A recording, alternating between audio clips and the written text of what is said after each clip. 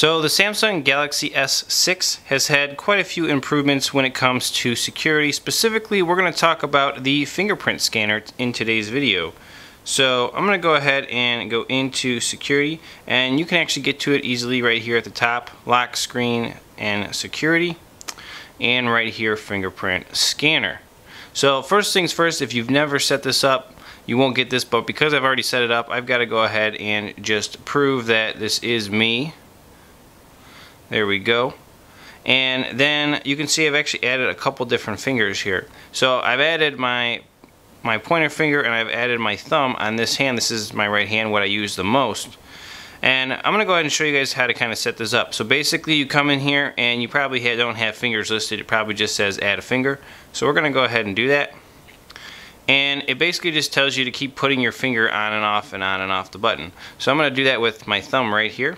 So I'm going to go ahead and place it on there. You see it says 4%, and you can see it's starting to kind of have a fingerprint up here.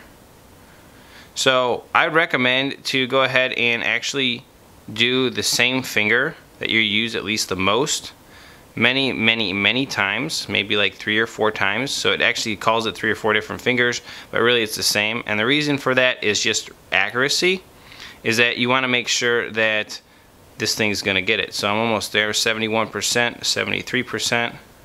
You kind of want to move it a little bit around so it can get a good reading on your finger. Now it wants you to use the tip of your finger, so I'm going to go ahead and do that. Hit continue. 85, 90. I've got to cover the whole sensor.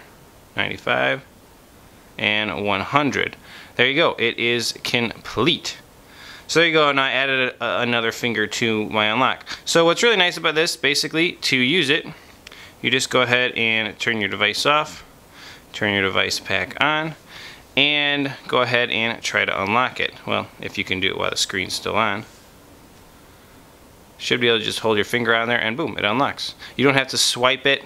You just hold it on there, which is actually just like the iPhone 6 Plus or 6, which I actually like this feature a lot on this device. So again, here, I'll just show it to you one more time. Now, if you do, for some reason, go ahead and put your finger on there and it gives you a mismatch, and it does that 3 or 4 times, it's going to ask for a passcode that you're going to set up in this process. So there's still a way in, but the convenience of this is really nice. So if the screen is off, you don't even have to hit the power button. Just go ahead and hit the button, leave your finger on it, and voila, you're in. You've unlocked your device with your fingerprint.